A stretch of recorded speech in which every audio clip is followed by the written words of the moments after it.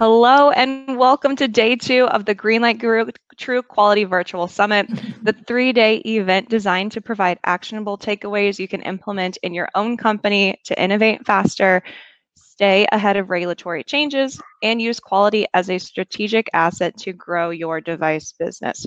This session is on strategies for ensuring a medical device released under EUA will stay on the market after EUA expires. So big topic, really time-sensitive topic here.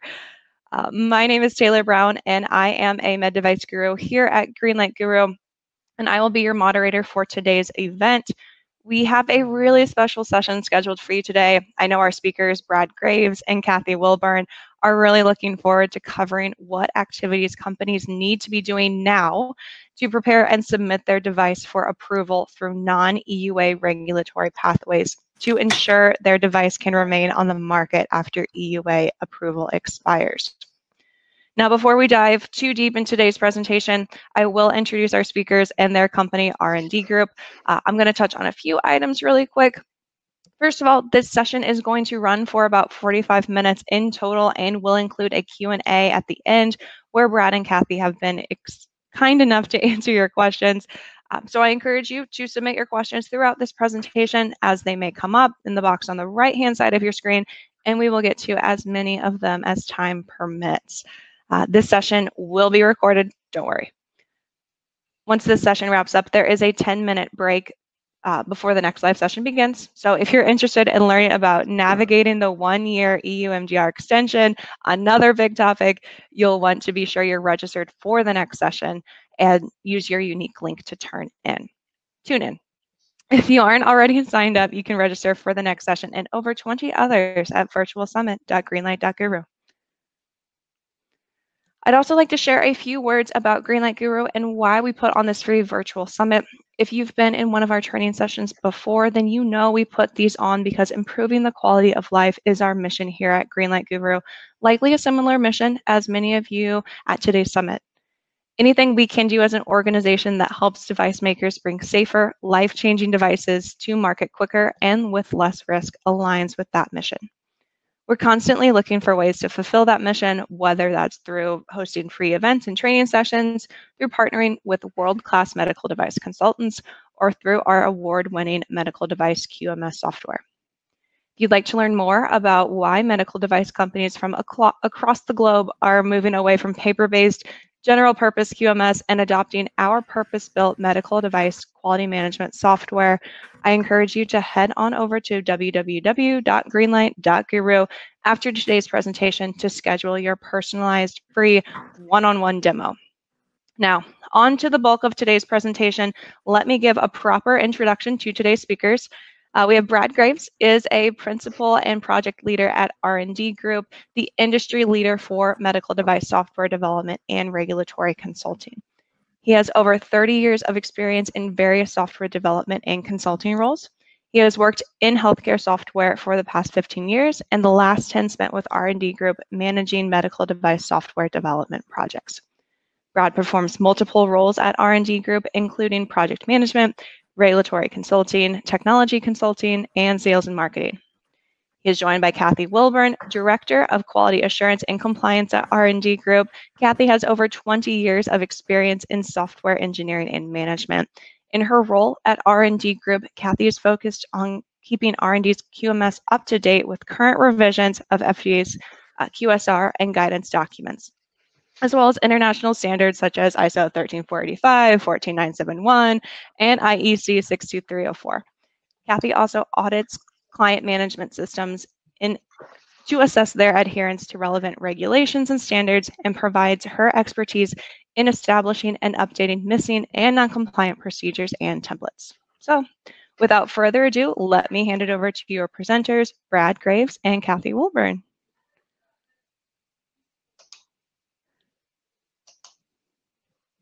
Thank you, Taylor. This is Brad Graves. I am going to present the first part of our presentation today, and then Cathy will take the remainder of it. The agenda that I'm showing here, we're going to give you a brief RND Group overview, talk about what emergency use authorization is, discuss the differences between EUA and other pre-market submissions, look at some considerations and history of transitioning from pre-market to other types of submissions, and then talk about strategies for preparing a pre-market submission from an EUA. So the R&D group, and I won't spend much time on this, but a little commercial on the R&D group. We are a medical device software development firm. We've been in business for 22 years. We have 40 full-time engineers. 65% of those roughly are software engineers, and 35% are verification engineers. We provide a variety of services, not just software development, but regulatory consulting. We do a lot of gap assessments, looking against some of the standards based on a customer's existing QMS or design history files that they've created. And importantly, we've been involved with 50 medical devices that have been approved for use by the FDA. Those are our customer projects that we've been involved with throughout the years. So let's start off with what is emergency use authorization. It's basically a Health and Human Services capability to declare a health emergency.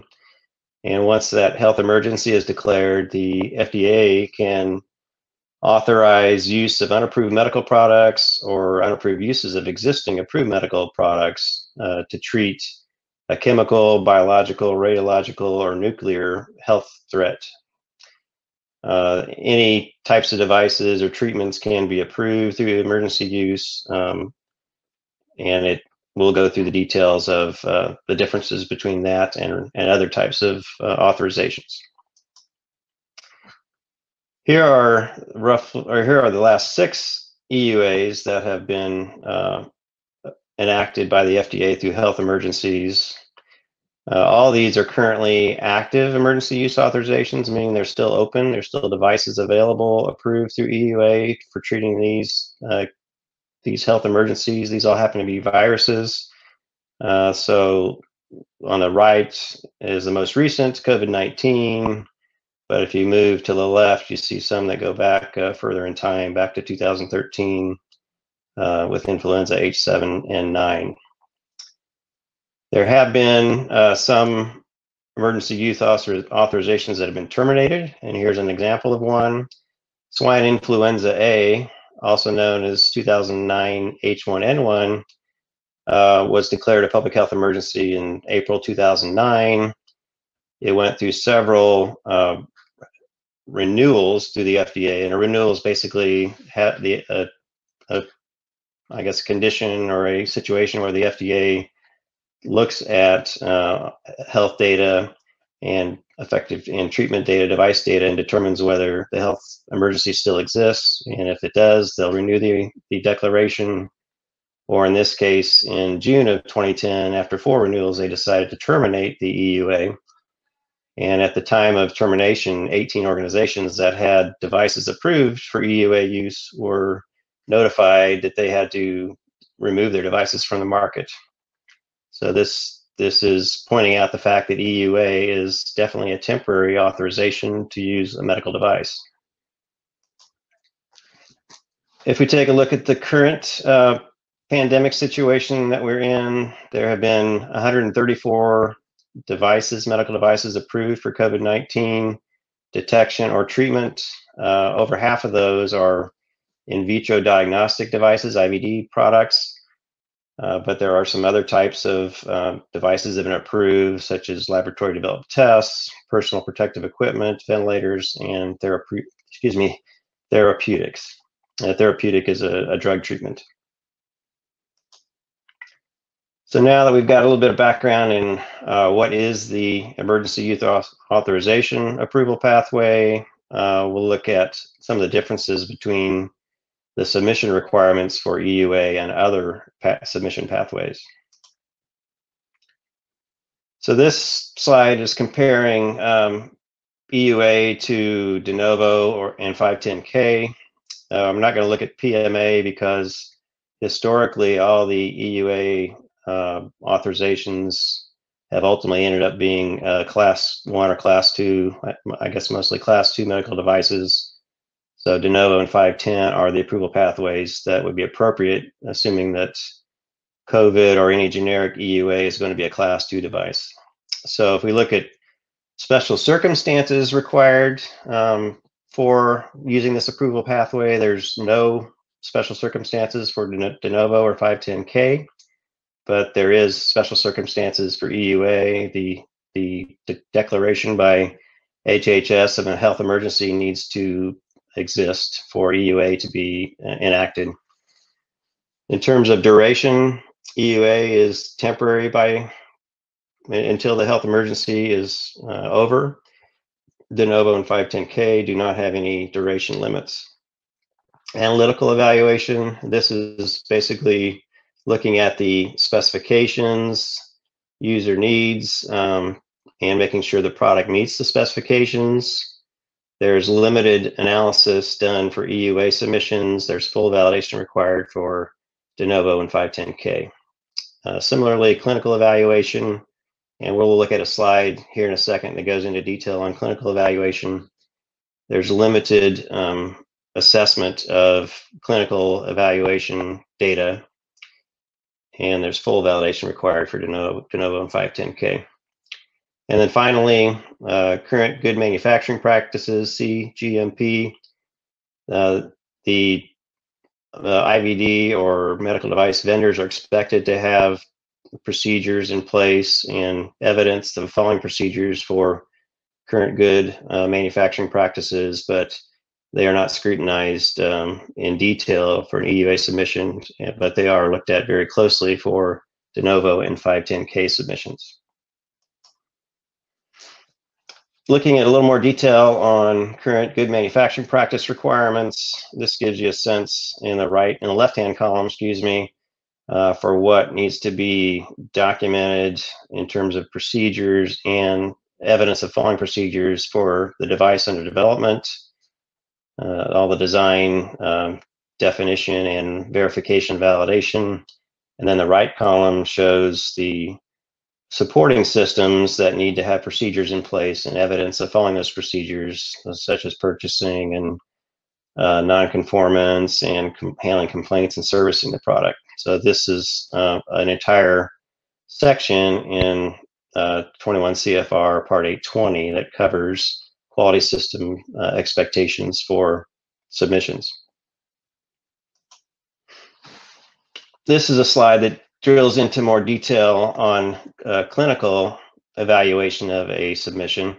I know that there's a lot of information here, but if you focus on the right two columns, it talks about what's required for an EUA submission versus what's required for a de novo or 510K submission. There are, and this specifically is describing the types of clinical evaluation, clinical testing that's required for a nucleic acid amplification test, which is a type of molecular test using PCR, polymerase chain reaction, and this is the type of technology that's used for all the COVID detection tests that have been submitted to EUA today, or to date. So limit of detection, that's required for EUA submission. That basically just defines the minimum concentration of a virus that your test can detect. Inclusivity is required, but you can use in silico, which is either manufactured DNA or RNA, or even data generation of DNA, RNA, to prove your test can detect the COVID strain and related strains. Cross-reactivity, there's some limited amount of information that needs to be submitted for EUA. And this is basically saying that your test does not show a false positive if some other virus is present, say Zika was present, but not COVID. Your test shouldn't show positive for COVID in that case. Interference is really kind of device specific, and that is interference is related to if a different sample collection method or different reagents are used, do the handling of those cause any impact on the test results. Precision is a measure of how predictable, how reliable the test is, and this is usually compared to a gold standard, a reference test for EUA, there's really no reference established yet, so this type of clinical testing is not required for submission. And multi-site data is required for de novo 510K submission.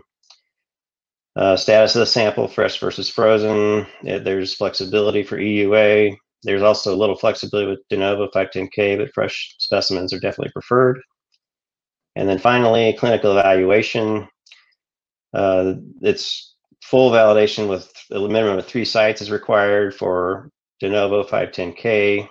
Some limited testing is required for EUA submission. The letter that you receive from the FDA, the guidance letter on how to submit your application for EUA, talks about 30 positive samples and 30 negative samples as the minimum clinical evaluation that should be performed. So a much less stringent requirement, but at least enough rigor around the clinical submission for EUA that the test can be shown to be effective in detecting the condition, COVID-19, in this particular example we're talking about. So now we'll look at some considerations and some historical information about pre-market submission, transitioning to a pre-market submission from an EUA submission. This slide shows statistics for the past 5 EUA situations, and it's broken into 3 parts. The top line shows that for these past 5 EUA conditions, that there have been 39 total IVD devices submitted and authorized under EUA. And then the middle row shows that 18 times the FDA reauthorized the health emergency situation, and there were 61 amendments to devices. So that 61 relates to the number 39 above. So some of the 39 devices probably had 0 amendments, others had multiple amendments. So there were a total of 61 amendments to those 39 original devices. But to me, the most interesting statistic of all is the last row, and that shows that only 6 out of the 39 transitioned from EUA approval status to market clearance through either de novo or 510K. So that's roughly 15% of the devices that originally were submitted under EUA achieved market clearance with a permanent status. Pardon me for 1 second. This slide looks at a case study.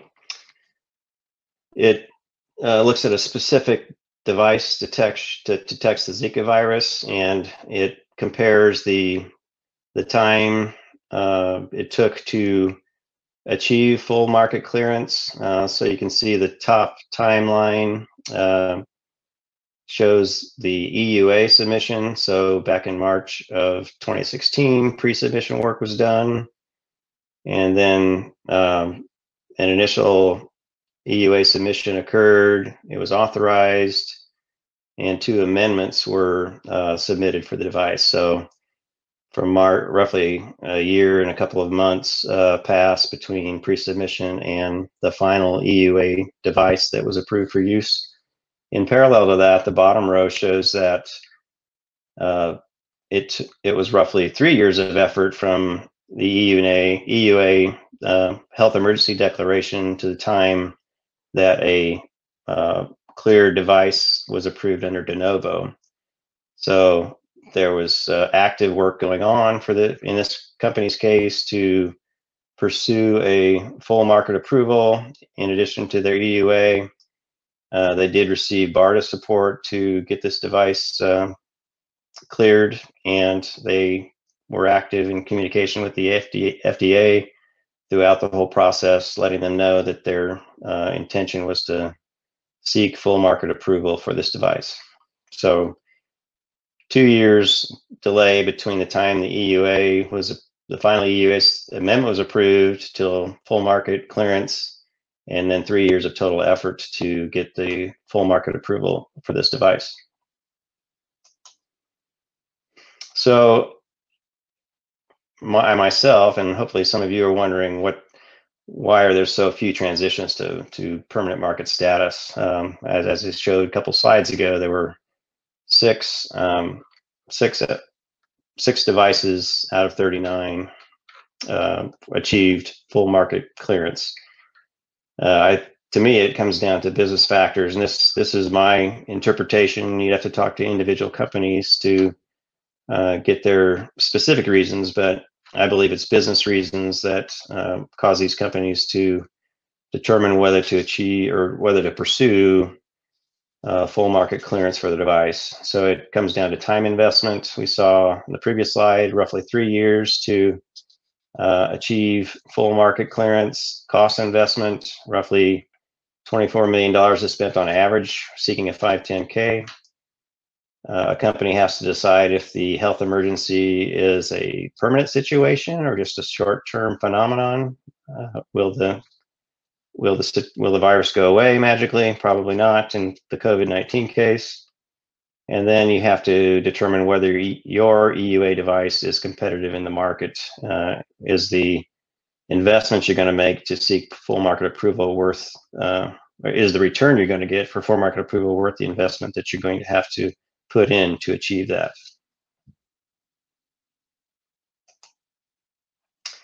Okay, those were the slides I was going to cover, and I'm going to transition now to Cathy Wilburn to cover the strategies. Cathy? Is Cathy there? We have, I know we've had some internet outage issues today. Maybe Cathy is offline at the moment. Brad, I see her on, and she just went red, so. Okay, well, I will forge ahead without her then. So there are 4 strategies we're going to look at in terms of achieving full market clearance for your device when going from an EUA authorization. The first is pre-submission meetings, coupled with active communication with the FDA. Another strategy is to leverage emergency use authorization clinical data, if possible. Performing a gap analysis and an audit of, oh, Cathy, are you there? Yes, can you hear me now? Okay. Yes, I was just going through the strategies. Yeah, thanks. Thanks for covering for me. All right, I'll finish the strategies and let you take over. So the final strategy is leveraging government organizations such as BARDA and the CDC for funding and clinical study help. So with that, I'll let Cathy go through the details of each strategy. Yeah, thanks, Brad. Sorry, everyone. We have connection issues in our area, so had some difficulties there, but it should be good now. So like Brad said, he covered in the slides before, he introduced you to what the EUA is and ideas for whether or not you want to pursue it, and gave you some history and some facts of previous EUA periods and what that looks like. So really, when you submit your EUA, you likely had a goal to pursue a pre-market approval or clearance. And so now what we're going to talk about, like Brad said, is we're going to go over strategies that you need to consider, and also strategies that you can leverage during the EUA period that will help you get your device to market.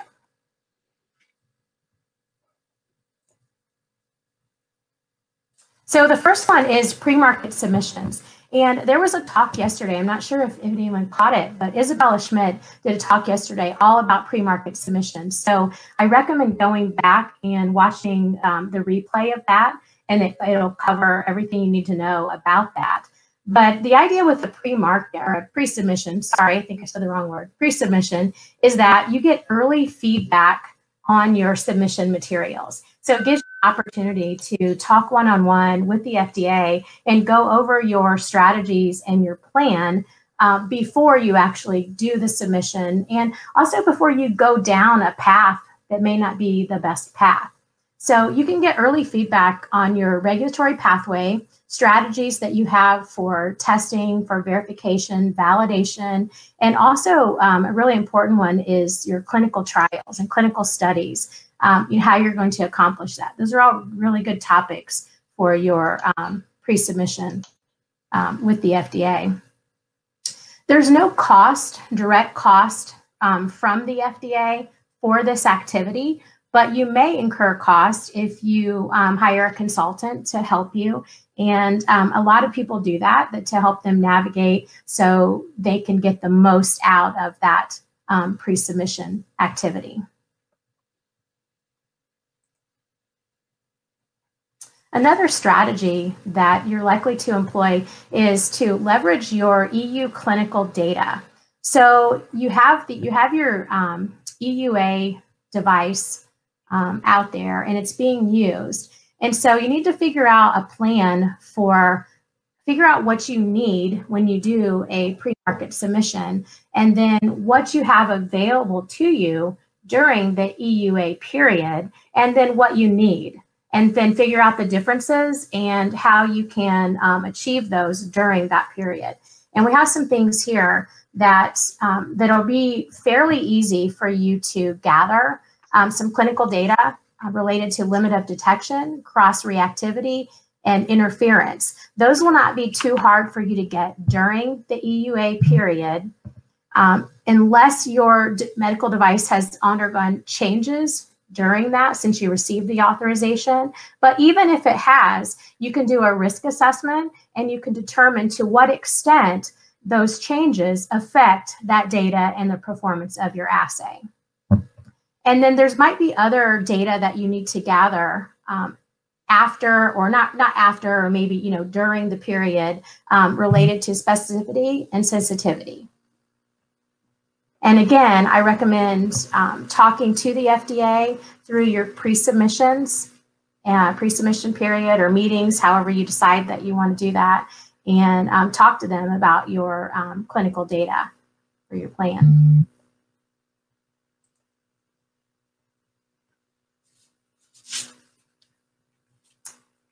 And then the next one is a gap analysis. So Brad went over what the differences were in the requirements for what you needed when you submitted your device under EUA, and then what you're going to need for a pre-market submission. So again, you're going to want to do some sort of gap analysis and figure out what you have and then what you need and what activities and what evidence you're going to need to collect to bridge the gap and remediate those gaps. And we've listed here some of the relevant regulations and standards. Brad talked about CGMP, part of it, which is 21 CFR Part 820. And then also you're going to want to look at ISO 13485 and ISO 14971 for risk. And then if your medical device contains software, you're going to want to look at IEC 62304 as well. And then other guidance documents and regulations put out by the FDA, like HIPAA, and then the guidance document for cybersecurity too. And then the final strategy is to leverage organizations like BARDA and the CDC. So not only can you use them for funding, but you can also look to them to talk to them about strategies for sourcing your samples and determining, helping you with site collection and other things like that.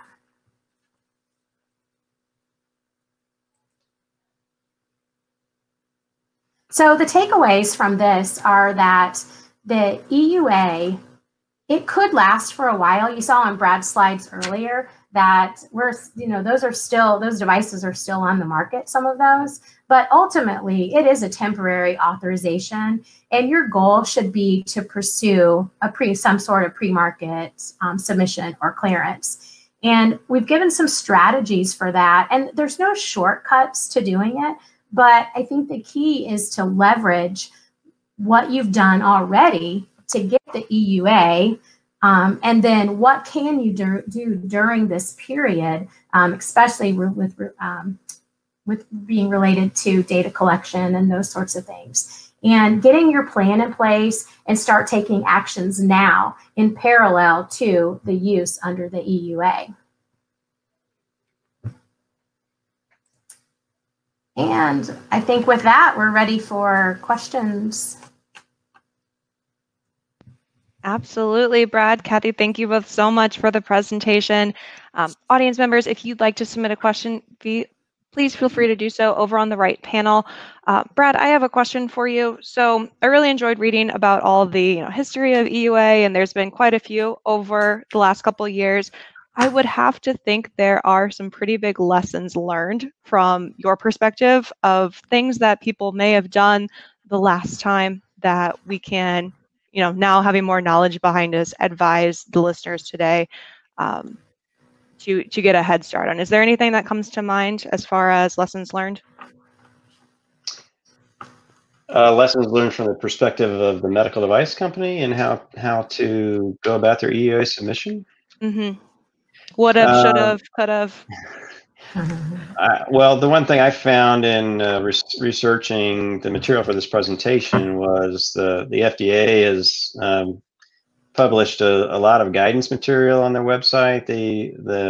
There's a specific Word document that for IVD manufacturers on how to exactly what clinical data needs to be submitted, and that's where some of the details came from for one of the slides I showed. So the main point is to engage with the FDA. If a lot of materials on their website already, and you can email them. They have a regular email address dedicated to EUA submissions. So I actually emailed them and got this Word document back in reply, which spelled out exactly what information needed to be included in the clinical submission.